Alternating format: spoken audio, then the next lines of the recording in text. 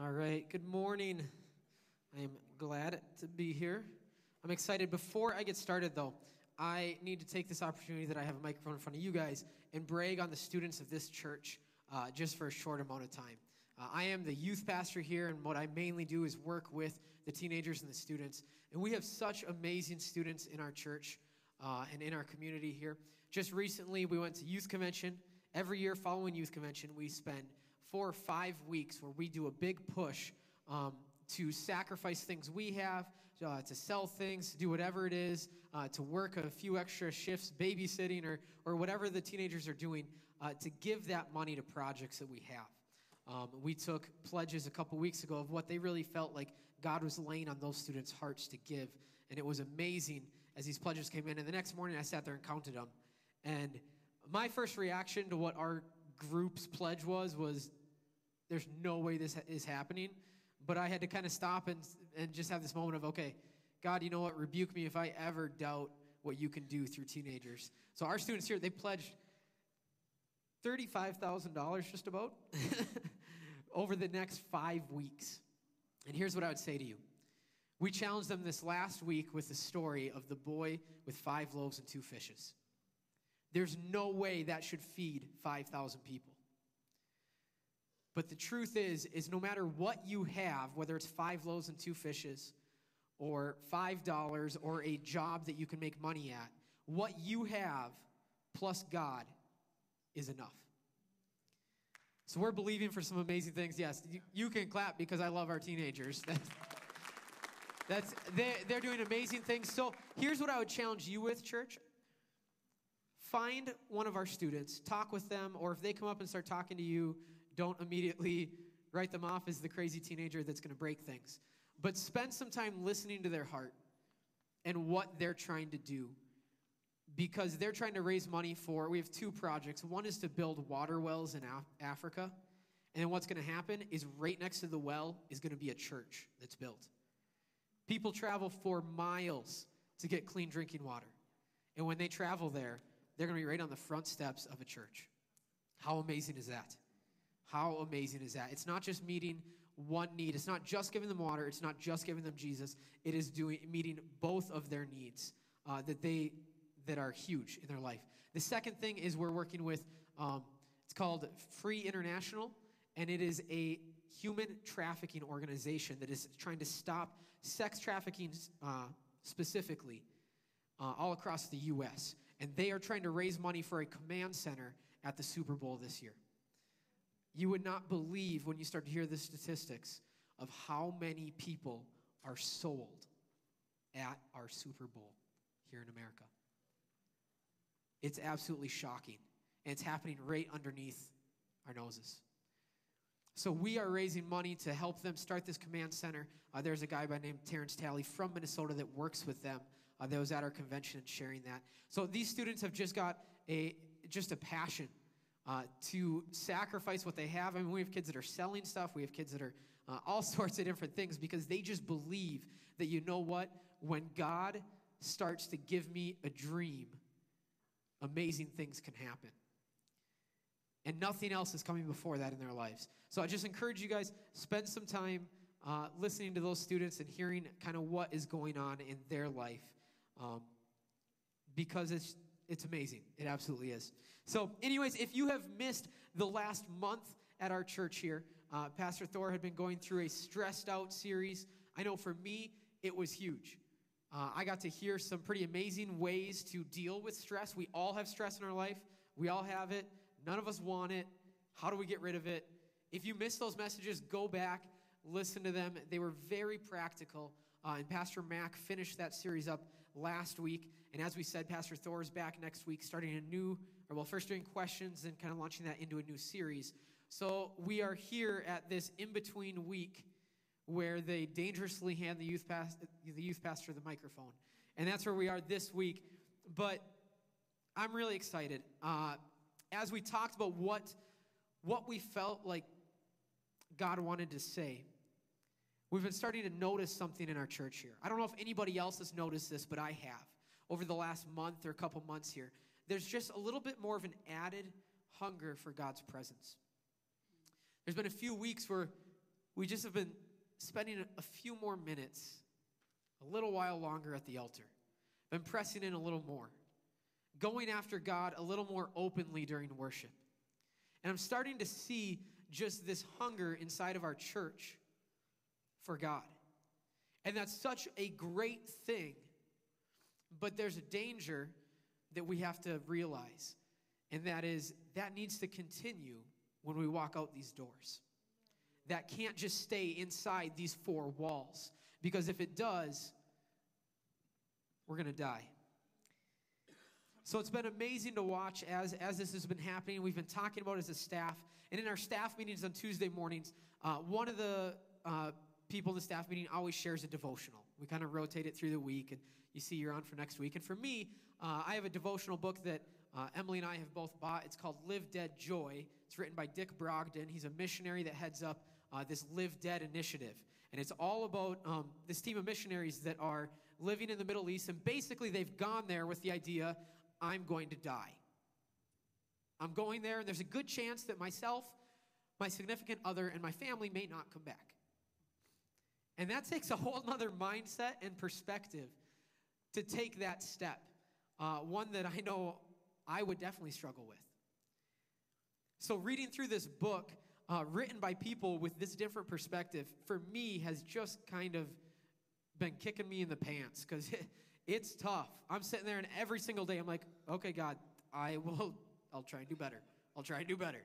And it's one of the hardest things, but I shared a devotional, and I'm going to share part of that devotional this morning as well, from the book in our staff meeting on the October 20th, and it was called To Give or Give Up. And the whole premise behind it was giving extravagant time to Jesus. See, time is honestly many times more valuable in our life than money is. Time is one of the hardest things for us to be willing to give up. And this devotional just started talking through that. And as I was reading this, and as pastors we were discussing this, it kind of just sparked this curiosity in me. I started doing some research. How many of you guys like statistics? Like, you like hearing, like, crazy numbers? Like, oh, okay. There's a few of us. Those of us that like them, we are in love with them. The rest of you guys, well, try and get something out of this, because these numbers are just, it's insane. There are some large case studies. Obviously, they did not call every person in America, because I'm sure none of you guys got a phone call asking these questions. But they did this case study several times and got very similar numbers almost every time. So what that tells us is this is a very good representation of our country as a whole. As they called all around kind of the country, different demographics, different income levels, all sorts of different things. And this is some of the things that they found out. 88% of the respondents owned a Bible. That actually kind of surprises me. I would not have thought that the number that were that high. Actually, the average of Bibles per household was 4.4 Bibles. So 4 Bibles and a little New Testament. No, it's not a little New Testament. It's, obviously an average. But that's crazy. I never would have thought 4.4 Bibles per household. 88% own Bibles. 80% of the people consider the Bible a sacred text. Now, for some of us, we'd be like, well, America definitely isn't living like it's a sacred text. And, yes, that may be true, but this is truly what people believe. 80% actually believe that the Bible is a sacred text.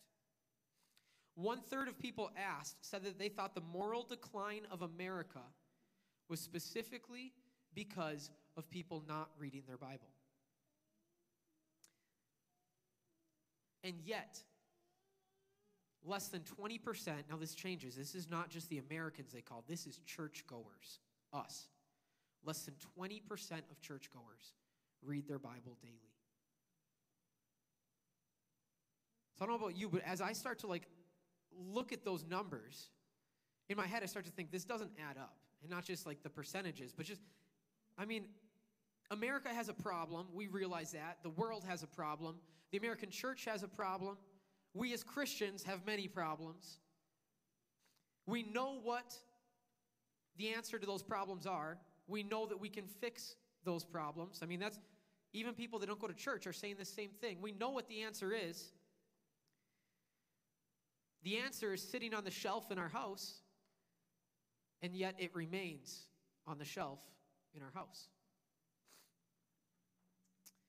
The really sad part of some of these studies was they did one on specifically just pastors. And they found it wasn't just churchgoers. 72% of pastors that they had asked, this was from several different conferences of pastors, 72% of them did not open their Bible outside of sermon prep.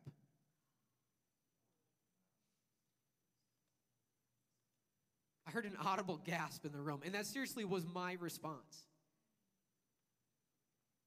That is crazy. We know how God speaks to us. We have so many people walking around saying, God, just speak to me. I'm open. I want to listen. I want to do what you want. Speak to me. And we leave the Bible sitting on the shelf. The number one way that God speaks to us, his written word. And it's not a lack of availability. Like we said, 4.4 on average per house. There's over 100 English translations of the Bible. It's not a lack of availability. There are people in this world that their reason is a lack of availability. And when they get a Bible, they spend time memorizing that Bible because they know they have to pass it on to someone else so they can hear that truth. Well, we, in somewhat typical American fashion, have 4 of them sitting on our shelf. This may seem like I'm going off track, but I'm not. Bear with me. How many of you guys have ever gone swimming in a deep pool or lake? Yeah, like whether it's as a kid or maybe recently. Did you guys ever try and do the thing, you jump in and you try and be cool and swim to the bottom? Like, yeah, look at me, I'm swimming all the way to the bottom. And like, I always thought I was real cool, and I'd get down there and I'd kind of sit like crisscross applesauce on the bottom of the pool. And oh, I wonder if the lifeguard thinks I'm drowning. That was always probably really mean to the lifeguards. But I'd sit down there. But then when you do that, if you've done this, you'll know exactly what I'm talking about. As you sit there, all of a sudden you start to realize, I don't have as much air as when I first jumped in. And I'm starting to feel this air disappear. So you immediately start swimming towards the surface. And you start swimming, and you swim a little faster, and a little faster, and a little faster, and pretty soon you're feeling like there's no way I'm going to make it. My lungs are about to explode. I'm going to die. That's just where I'm at. I'm going to die. And you swim as fast as you can, and you finally break through the surface of the water, and you take this huge breath of air, and you're like, okay, I'm alive. Even though a quarter of a second ago I thought I was dead, I'm alive. This is great. God is our air supply. And the problem is as humans, we can hold our breath. You see, we can walk out these doors and not stay connected to our air supply, and there's not immediate ramifications where we're just going to die. And that's a problem because we start to get comfortable holding our breath. Instead of spending time connected to our air supply, we just hold our breath, and we do it all week long. And Monday's all right, Tuesday's all right, Wednesday maybe we're starting to feel the pressure. By Friday night, we feel like our lungs are going to explode, and then we walk through the doors, we take a big breath of air, and then when we leave, we just hold our breath and walk out again. We know what the fix is to so many of these problems, and yet we continue to just do it all over again. We need to have that constant air supply. So I've been talking a lot about the Bible, so I think we should probably actually look at the Bible. Some of you guys are like, it's about time. All right, we're going to look in the book of Matthew. That's the very first book in the New Testament, if you don't know what that is. First 4 of the Gospels, you can open up to that if you have your paper Bible, if you have an electronic Bible. We're going to be in Matthew chapter 26 today. We're going to be reading from verse 6 through 16. All right, so when we look at this, there are, this is actually the verses that my devotional that I had shared in the staff meeting that really led to a lot of us talking about this. From that devotional book, this is the text that book was looking at. So when we look at this, we see 2 opposing stories here. We see one story of a woman that gives her entire life savings, basically, and pours it out on Jesus. That's one story. And then immediately following that, we have this other story of a man who gives up Jesus for 30 pieces of silver. Such opposing stories right next to each other. So let's look at that starting in verse 6. If you don't have your Bible, it will be on the screen behind me. We're reading in the New Living Translation. Verse 6, meanwhile, Jesus was in Bethany at the home of Simon, a man who had previously had leprosy. While he was eating, a woman came in with a beautiful alabaster jar of expensive perfume and poured it over his head. Now, expensive isn't just like, oh, I spent $40 on this. I mean, like, when you start digging into this perfume was ridiculous, the amount. It was life savings. Its value was equal to almost like an entire year's wages, is what's said. So she pours this entire thing over his head. The disciples were indignant when they saw this. They said, what a waste! It could have been sold for a high price and the money given to the poor. But Jesus, aware of this, replied, why criticize this woman for doing such a good thing to me? You will always have the poor among you, but you will not always have me. She has poured this perfume on me to prepare my body for burial. I tell you the truth, wherever the good news is preached throughout the world, this woman's deed will be remembered and discussed.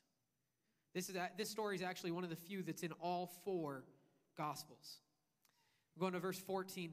Then Judas Iscariot, one of the 12 disciples, went to the leading priests and asked, how much will you pay me to betray Jesus to you? And they gave him 30 pieces of silver. From that time on, Judas began looking for an opportunity to betray Jesus. I don't know about you, but when I hear the name Judas, I just kind of cringe a little bit. When I start to read that, I'm just like, oh, I do not like him.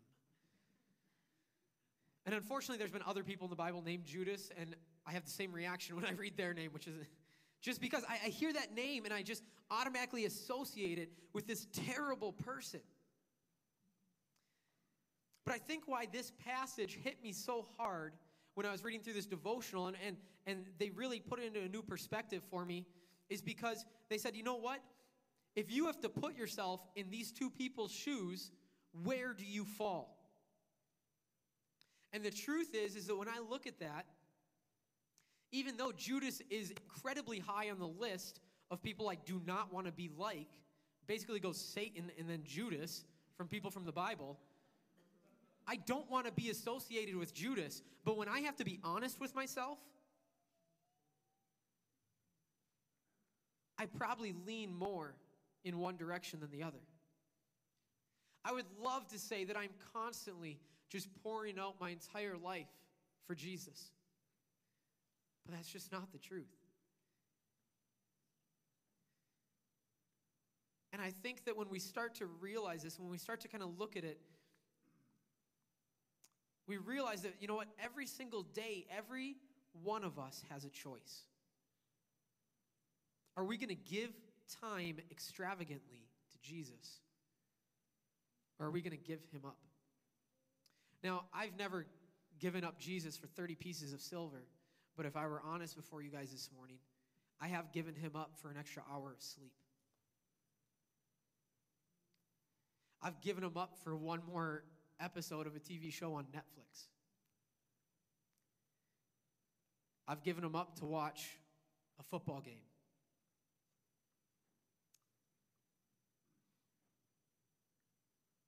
You see, we need to learn how to manage our time. And we need to learn how to have priorities. You know, I think part of it is sometimes we even go as far as justifying what we're doing. Maybe we're like, you know what, I need to spend more time at work because I need to make a little bit more money, not because I'm selfish, but because I need to provide for my family, because I need to make a house payment, because I want to be able to give more at church, because I want to do this. And we justify it. Or maybe, you know what, I'm gonna spend more time serving at the church because, man, I just love this ministry and I want to serve there. And, hey, I'm doing it for Jesus, so that should count.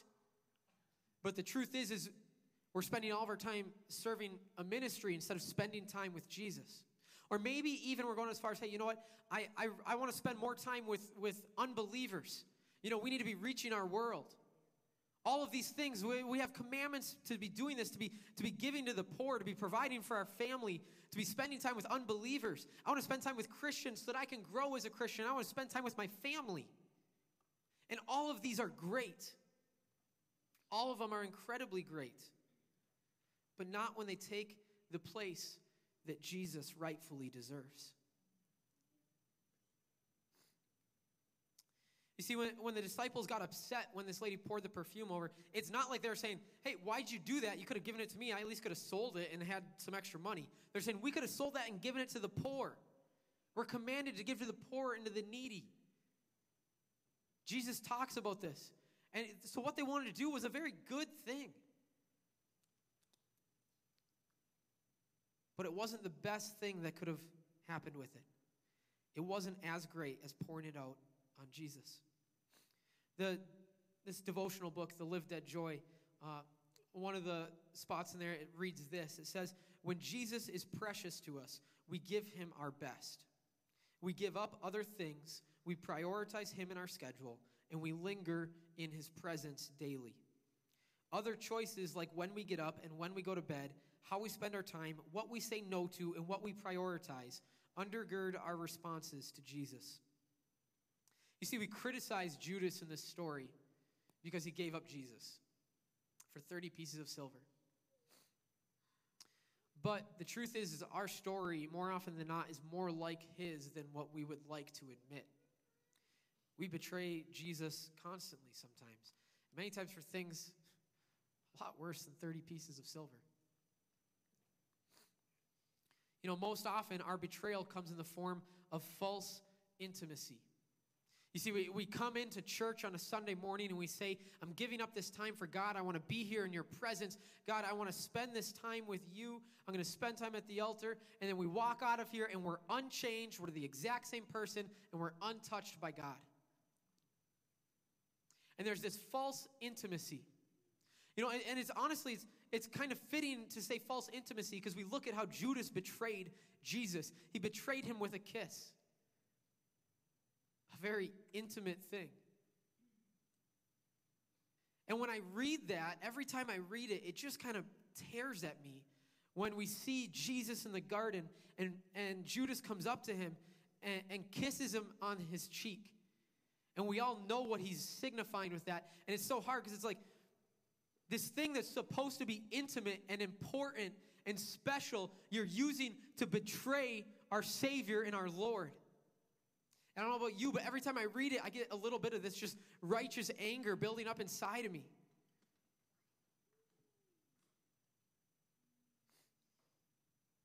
The line in this devotional book that was just kind of the final uppercut to the gut for me. You know, I already was feeling like, okay, man, I'm a terrible person. Sometimes I feel that way when I finish reading this, but not always. There's encouraging moments too. But this line that I'm sitting there, and it just kind of was the final straw, said this: when we claim with our mouths that Jesus is supreme, but we do not live that commitment in the moments and hours of our day, we stand with Judas and kiss the Savior.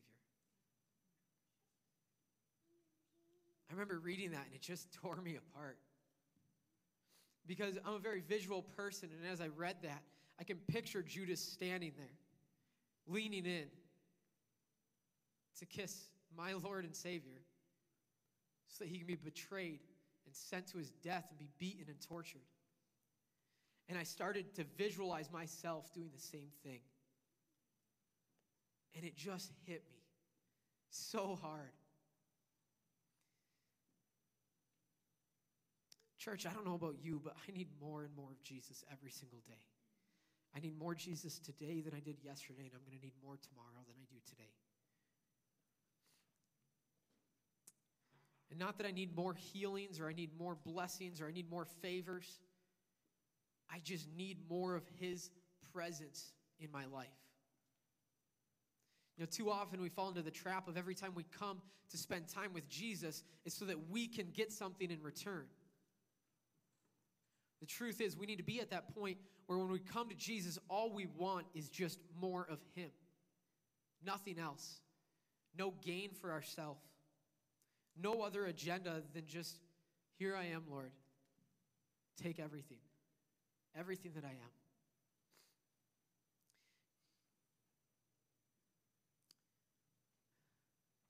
Maybe you're here today and you've never actually made that commitment. Maybe you've never given your life to Jesus. We're going to spend time at the end here on purpose. We're going to have extra time. We'll have people up front that I want you to come and pray with them. If you want to take that step, I want you to physically get out of your seat and you're going to move up there and you're going to pray with them. I know that sounds intimidating, but this is why. Because we are not meant to do this alone. We're never meant to walk through this life alone. I can sit at home any day of the week and listen to any preacher on YouTube. I can sit at home and listen to an amazing worship band and sing along on YouTube. What I can't do is spend time with the body of Christ. I can't be built up. I can't be encouraged. I can't be corrected. We need each other, and that's why if you want to make that decision a little bit later, we'll tell you when. I want you to physically move up and pray with somebody. Tell them where you're at. Tell them what you need in your life, and they're going to pray with you. I think for the rest of us, it's kind of this, okay, well, where do I begin? So maybe I'm not spending enough time with Jesus. Where do I begin? Because the truth is, we know it's not just coming on Sundays, right? We know that coming in here and listening to a pastor, whether it's Pastor Thor, Pastor Mac, myself, whoever it is, that is not going to be all you need. That doesn't even change us. No pastor ever in the history of the world, including Billy Graham, don't get too mad at me, has ever changed any person. Only God changes people. Only God changes lives. So if you're sitting there and you're thinking, I want to be changed, I want to do something in my life, you better believe that it starts with doing more than just coming on a Sunday. Because if that's all you're currently doing, you're not going to see change in your life. I had a conversation with a student last week, and we were just talking about different things, and he was very concerned. He said, well, what if a pastor's preaching incorrect things, and they're preaching to hundreds of people, and they're believing him? I said, well, the truth is pastors are human. But I said, we aren't supposed to be changing you. We aren't supposed to be setting your theology. We're supposed to be starting conversations. We're supposed to be sparking things that you want to learn. We're supposed to be challenging, encouraging. And then you leave and you go home and you spend time in God's Word, the only infallible thing on this planet. And you spend time in God's Word and you learn and you dig. Because as much as we want to change anybody, we can. So I think for the rest of us, we have to make a decision. We have to be very intentional about carving out time to spend with Jesus. If you're just going to say, well, I'm just going to look for more time throughout my day and do it, it won't happen. I mean, at least for me, I've tried that. It's never happened in my life. I need to find specific time to spend with Jesus. And the best time. Not the time that's like 5 minutes before you go to bed and you wake up the next morning with your head in your Bible and there's just a massive drool spot right there in 2 Timothy. You're like, well, I didn't need to read that anyways. I used to do that. I'd fall asleep praying or reading my Bible, and Jesus spoke to me one day. He just said, you can't do that. He said, have you ever looked at anything in the Bible? Do you remember how people sacrificed? They didn't bring their three-legged sheep that was blind and had spots all over it. They brought the best. And God said, when are you going to start giving me your best time? Not the leftover time at the end of the day when you're half asleep. When are you actually going to start giving me your best time? When are you actually going to start making me a priority instead of trading me for more sleep? When are you going to start just pressing in towards my presence? Maybe for some of us, it's just a practical aspect. Hey, you know what? I can manage my time. I can do that. I can carve out a chunk of time, but I have no idea where to begin. Maybe you're like me when I was a kid, where every time I'd go to read my Bible, I'd just take the Bible, open it. I'd like put my finger somewhere in the Bible and just start reading there. And I was always convinced that God was going to speak to me through that because, hey, God's moving my finger. He's opening the pages. not a great way to do it. Quite honestly, for me at least, it was just because I was flat out lazy. I wasn't willing to go out and mark down what I'm going to read and how much I'm going to read and the times that I was going to do it. I'd encourage you find a devotional book. There are many devotional books out there. Now, a devotional book never holds the weight that Scripture does. Don't ever make that mistake. Scripture is the only thing that can do that. But find a devotional book that can help you look at Scripture in a new way, that can tell you what Scriptures to be reading, and maybe take you through the Bible in a year. Maybe you want to download the YouVersion app. It's a Bible you can have on your phone or anything like that. It has reading plans right in there. If you didn't know that, you can go to plans. You can select all sorts of plans. They have going through the Bible chronologically, going through the Bible this way, going through the Bible backwards. Follow what Chris Tomlin's doing in his devotion. And they just give you stuff to read.